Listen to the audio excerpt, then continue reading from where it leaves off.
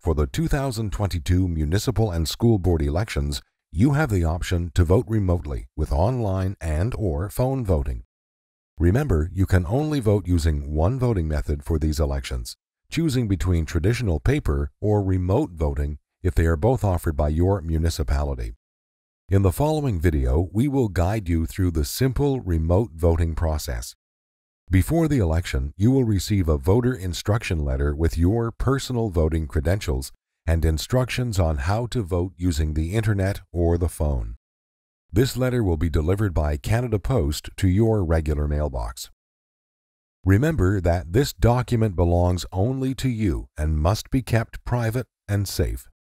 For online voting, you will need your voter instruction letter and a supported device with an internet connection.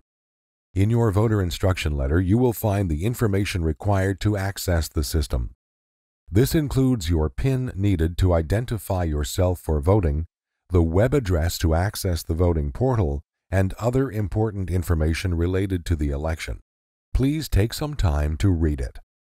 To vote online, enter the online voting portal website listed in your letter and log in with your PIN and identification information. The number and type of identification information required to log in might be different based on your municipality's regulations. If you need assistance at any point in the voting process, simply click on the information button on the top right of the page.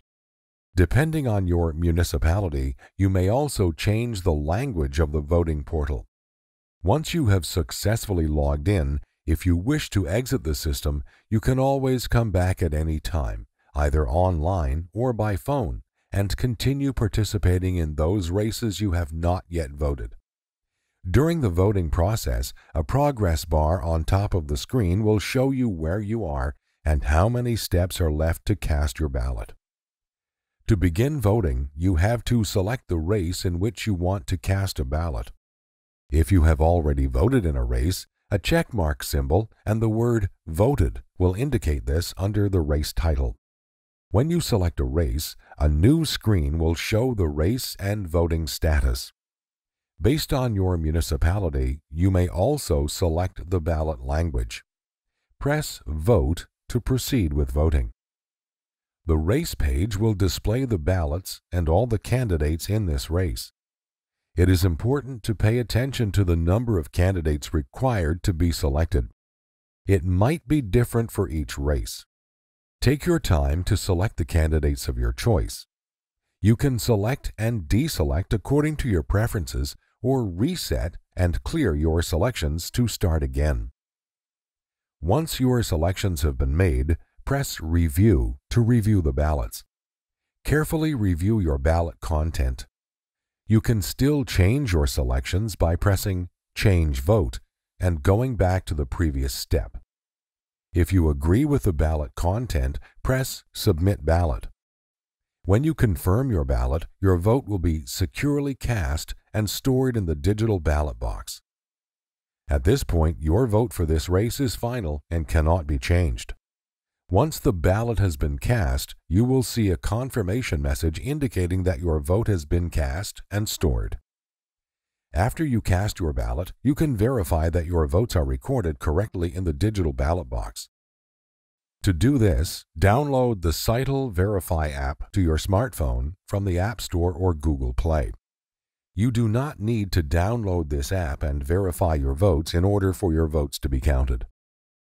Once the official verification app is installed on your smartphone, open it and scan the QR code from your confirmation screen. Generic QR code scanners will not work. When you're ready, enter the same voting PIN you used to vote. This will create a secure preview of your ballot that only you can see. This may take a few minutes. Your selections will display on your smartphone as they are recorded in the digital ballot box. You can review them to make sure they match how you meant to vote. If everything is correct, select Finish.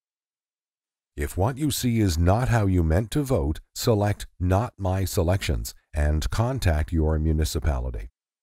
If there are other races you are eligible to vote in, you can continue voting in them. Once you have finished voting, exit the system using the Logout button at the top right of the screen. Thank you for viewing this information video, and if you need further information, please consult your usual local municipality information channels.